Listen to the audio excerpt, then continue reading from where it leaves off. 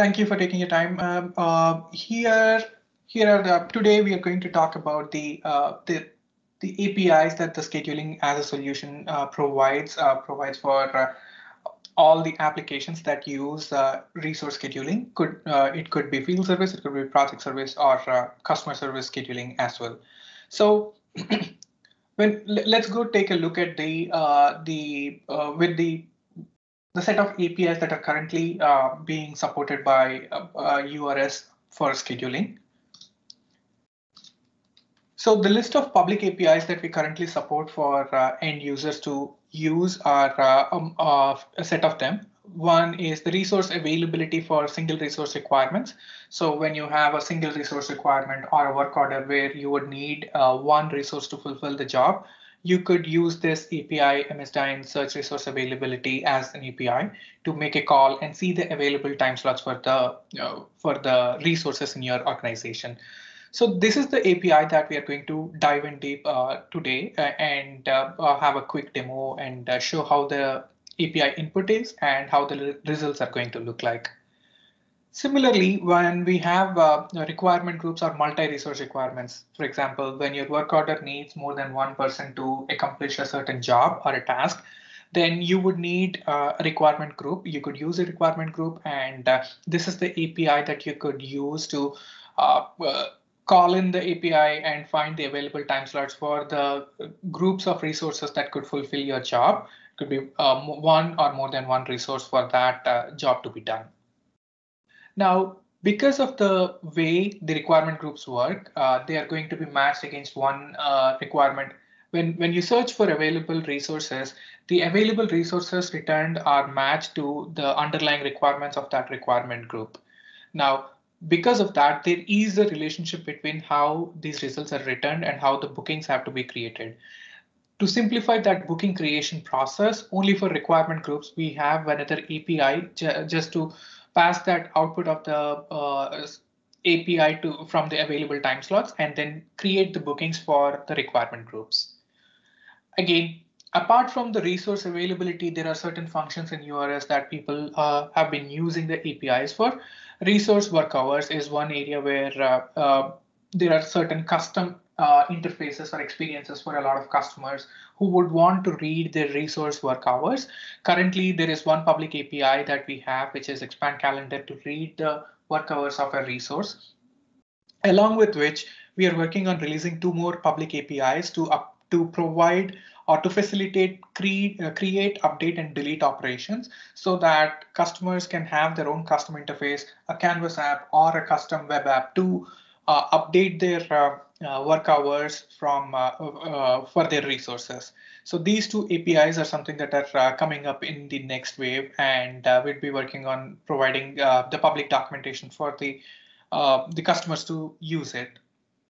And then we have a couple other APIs, more focused around the geospatial functionalities like geocoding of an address. If you have a real address, you could geocode it into coordinates by using the MSDyn geocode address API. And we also have retrieve distance matrix. This is essentially the API that is used to calculate the distance and travel for a resource from point A to point B. It could be the distance between a technician's location to the job location, so on and so forth. So this is correct.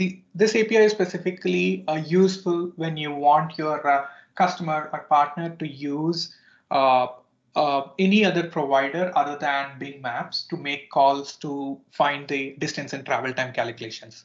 So most of us already know that there is support for other map providers like Google or SD, where you could bring in your own custom map provider and use this API to calculate the distances and travel time.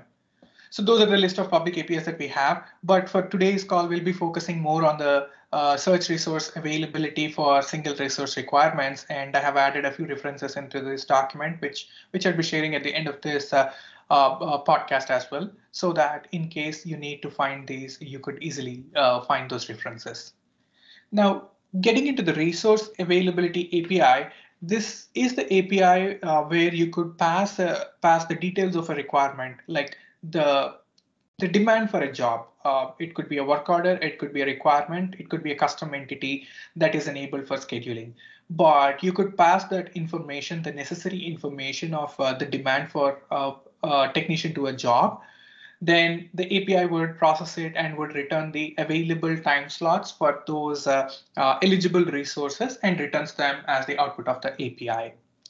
Now, this API also supports versioning. Just wanted to make a note of it because in case you want to roll back and forth between different versions of the API to use different parameters, you could use that versioning on this API. So that's a good thing. Second thing, because of the way the signature of the API is, where we are passing an entity construct to the input of the API, OData calls are not supported on this API yet. We are still relying on the SOAP API, SOAP endpoint for making calls to this API.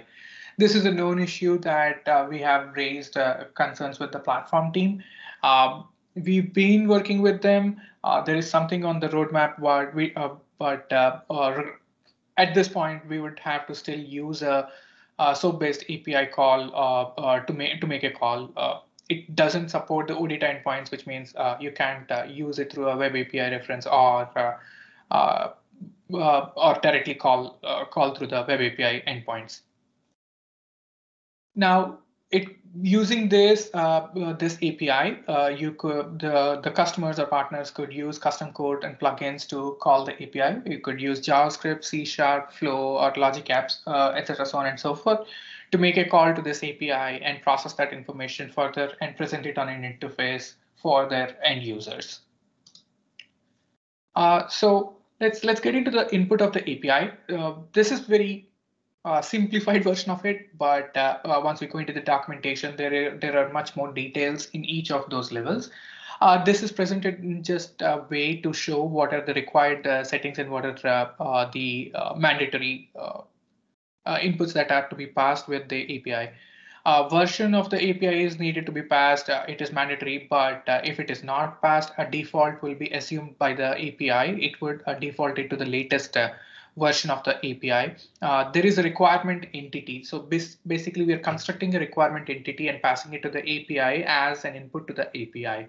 We'll go more into the details about the requirement entity that we want to construct, that we need to construct when building the API building the input of the API.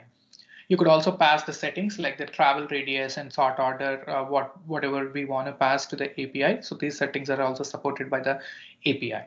You could also pass the resource specifications like resource types, resource preferences, or constraints like must use from resources, preferred resources, etc., so on and so forth to the API for the API to process that information. Now the output of the API, again, this is a very simplified signature. There are much more details in the documentation, which I would be sharing after the call, where you could see that the time slots are returned along with the available resources, and if there are any related results, essentially, for an example, to explain related results, if a single resource requirement is passed in as an input and in the available time slot, if a crew is returned, so there are many other resources in the crew who can fulfill that job. So all the other resources of the crew are also returned as related results on that API.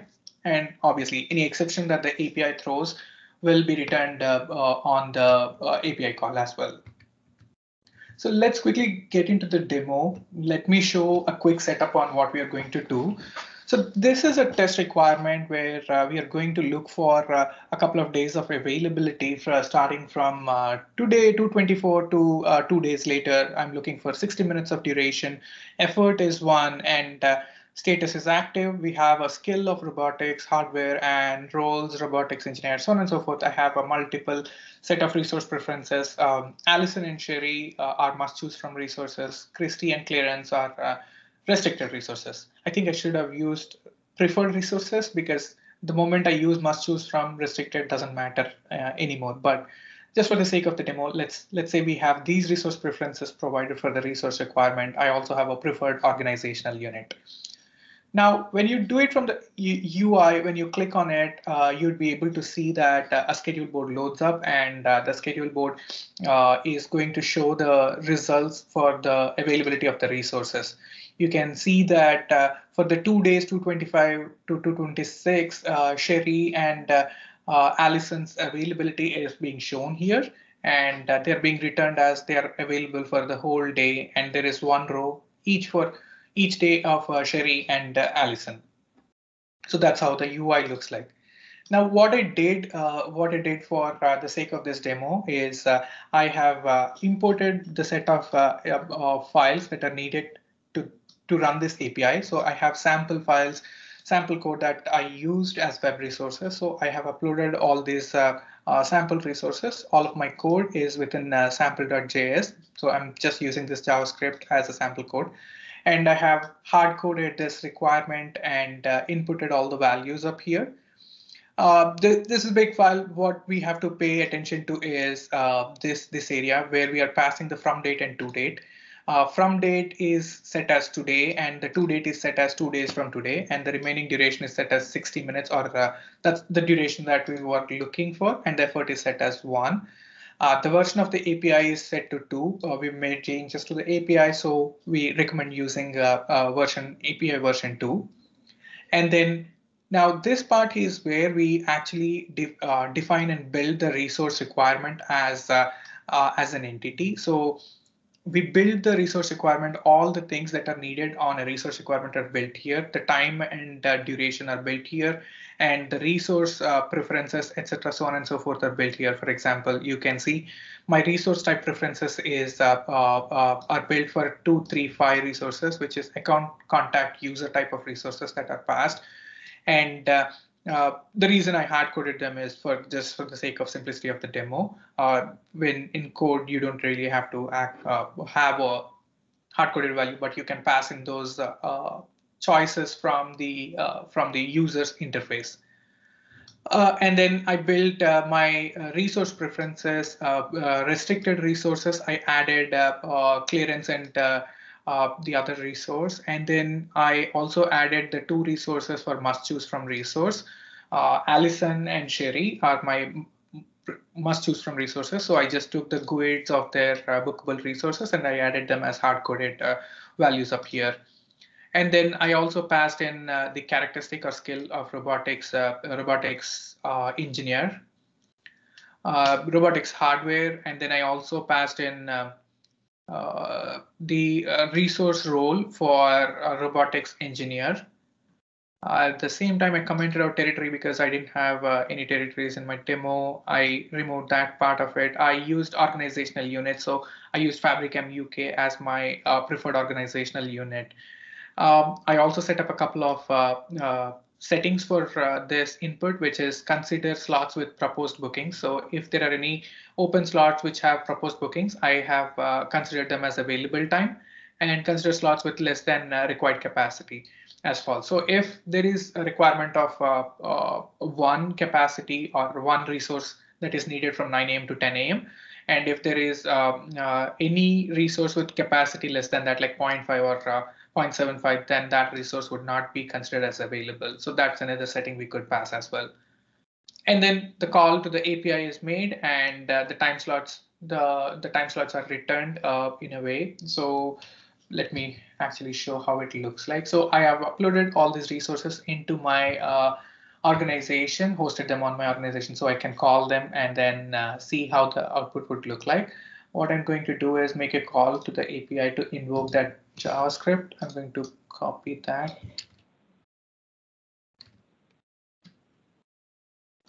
So the code has run and the API has returned the results. So if I open the the debug console, I can see the output of the API because it is written to the console itself.